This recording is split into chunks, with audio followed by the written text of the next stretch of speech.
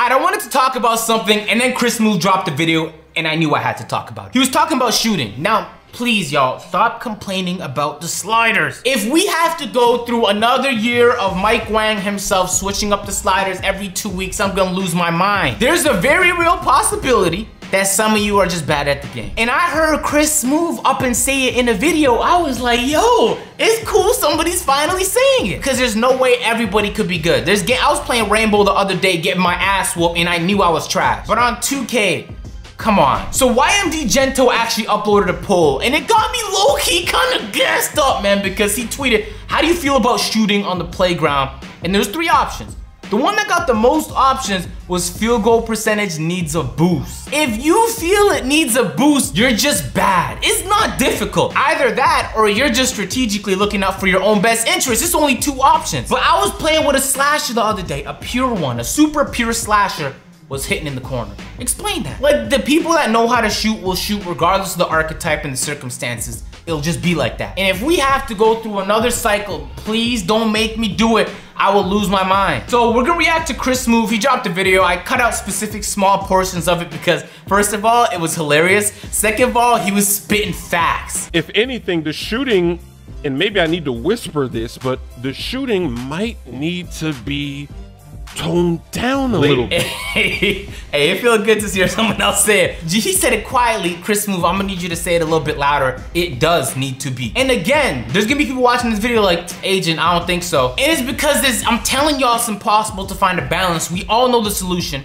How many times do I have to say the solution? But still, 2K has not implemented the solution that literally every other video game sees and goes, that's pretty logical. 2K sees it and goes, nah, that's too easy. We wanna go the complicated route where people get furious and then happy, and then it's a whole cycle. Ladies and gentlemen, there's nothing wrong with the shooting.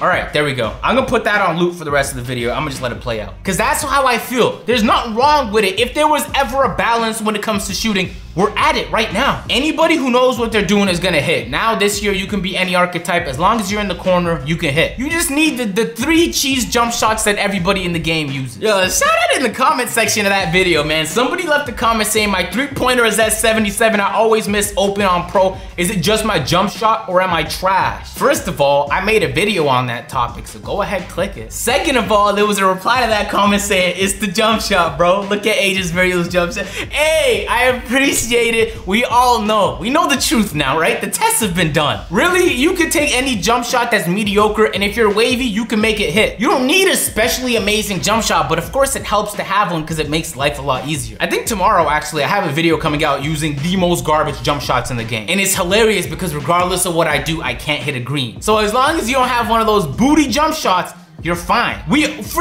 Most people know that though, right? I think it's just like people want to see an advantage. Because when the game launched, it was difficult to shoot. And the people that knew what they were doing was hitting. And everybody who was mediocre and under were breaking, they were inconsistent with the shot. And they were furious if sharpshooters missing because they didn't know how to release the ball properly. And I enjoyed it because I was hitting my shots. But people complained Mike Wang made it easier. And those same people that complained saying it was too difficult to shoot at launch are the people saying sharpshooters are overpowered right now. What did you expect? That every build would get a 3-point boost but sharpshooters? Can we talk about how at mid-range, especially anything below 15 feet, it's literally automatic. You don't even have to have a good release. I've seen the videos of people just hitting garbage releases and not like a 15% chance. Like they're hitting it consistently with poor releases or all whites because they can't hit greens. So we want to talk about easy. That's easy. Hitting mid-range is easy. Don't turn around and say sharpshooters are overpowered, especially if you're one of the people that asked for it to be this way. And then they complain again. 51% says, let's buff it one more time. And that same 51% is gonna be talking about how sharpshooters are crazy overpowered. I'm telling you right now, if you implement a change that makes it even easier for me,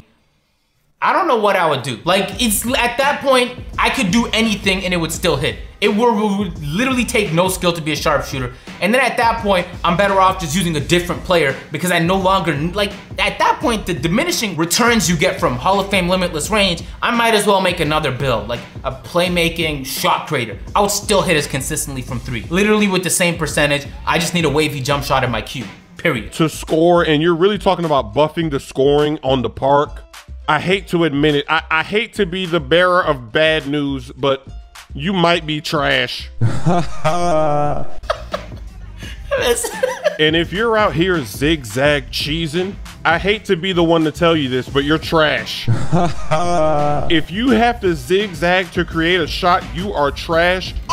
Okay, Chris Smooth. Hey, I gotta disagree with you on this one. Chris Smooth, I challenge you to make a pure sharpshooter. Because in previous years of 2K, like 17, it wasn't as prevalent. Even 16, it wasn't as, but if you go 15, 14, 13, there was a lot of zigzag. And in those years, it was like an option to zigzag. You can hit players and get open regardless because you were an inside player or outside player. This year, you're in such a niche. Chris Smooth, I challenge you to make a pure sharpshooter. You have two options when you make a pure sharpshooter to get around, because no one's gonna fall for your dribble move, all right? Unless you're garbage at the game, you're playing anybody decent, no one's gonna fall for it. The only way to get around is to not or to zigzag. There's literally two options. And so when you're staring at not, you're like, I have to zigzag. And then it gets addicting because you can zigzag and hold up. Does my buddy over there have a brick wall screen? And then you add a cheese element to it. Literally anybody under 86 zigzags. If you're under 86 ball control, you're zigzagging. Because once you pass 86, and you know, especially if you're pushing 90 plus, at that point, there's way better ways to get around. But the alternative is you literally become a spot up shooter. Especially as a sharpshooter, people reach all the time. It's like their favorite thing to do. They can't help themselves but to reach. And so you don't really have much time to dribble before someone fouls you or actually pokes the ball loose. So even when I try and play it legitimately, sometimes people keep reaching and I'm like, they're leaving me no option, and then they'll hop on the mic and say, you're zigzagging, that don't count. And those would be the same people. Man, that's a whole nother story. I don't think it makes you trash though, but I do think that that's something that has to be addressed. So this is a very interesting dilemma for 2K. But it's not though. I mean, it kind of is, but the solution's there. We know what the solution is. I'm gonna say it for y'all, man. It's been a minute. It's been at least a couple months since I said it, man, but ranked, unranked. There's no way to make both groups happy. So to divide the group, let people decide which one they want to play on. If you want to play unranked, there you go. You can buff the shooting all you want on unranked. In fact, you could be a pure slasher with Hall of Fame limitless range for all I care and hit your shots. But the second you hop on ranked, you're playing on more strict sliders, strict rules. There will be the competitive side of 2K, because the competitive side is looking at the casuals like because you can't piss off the casuals because that's a huge majority, right? So the comp guys are like, oh, there we go again. Because I'm a casual at Tekken. Could you imagine I was trying to play Tekken and I was mad that I was using Steve and it was too difficult to transition between his stances, and I decided to email the devs and I said, devs, Harada, can you please make the game easier to play and destroy stances, get it out the game? All the hardcore guys gonna be looking at me like, what do you mean, bitch? Get off the game if you don't wanna play it. And so there's always gonna be that friction for the most part. We all understand both sides exist. There's some games I'm casual, there's some games I'm comp. I don't have time to be comp at every game, or I would be. So you're kind of right, there is a dilemma. But unless you divide the two groups, I'm gonna say it again for the people that didn't hear me in the back, there is no way to make everybody happy, because the second you make it easier, people complain it's too easy. You make it harder, people complain it's too hard. This way you divide the groups. You have the ranked group, the comp guys with different sliders and different rules, strict, competitive. Then you have the easy guys who try and kick back and don't want to miss an open layup. And there's a possibility that you just could be trash. Maybe you don't know it. Maybe you are hot trash and you don't know it. So this is the public service announcement. Some of y'all, he's right, some of y'all are trash. I play against some players on the park where they will point blank leave me open and I'm greening all my threes, but they refuse to defend me, and not even like they came for the contest, like they just leave me. Can you imagine being on that person's team? I'm like, get closed out. You can't leave your guy because he's not gonna play help. And so I get it, when you're playing with randoms, there's definitely a good dose of trash randoms at the game just trying to get better. Either that or they're trolling. One of the two is happening. Now, the only thing that I think should be buffed would be the layups and the dunks, but I think only for builds that have it. Like if you're a slasher. I don't actually agree with the layup thing. I've been playing against a stupendous amount of people, and as a pure sharpshooter, we all understand there's sacrifices to be made. We're great three-point shooters, but we're horrible at a ton of stuff. Defense is one of those. Now, regardless of who's playing defense, I've seen slashers that are comp, right? I've seen shot creators, playmakers hit some of the craziest stuff, and not like every once in a blue moon, consistently. And of course, the blow-by animations are OD this year. Regardless, you could be a lockdown, and this year you get hit with blow-by animations. Now, not nearly as much as if you were a pure sharp, but the fact that it happens, when have y'all ever seen Kawhi get blown by?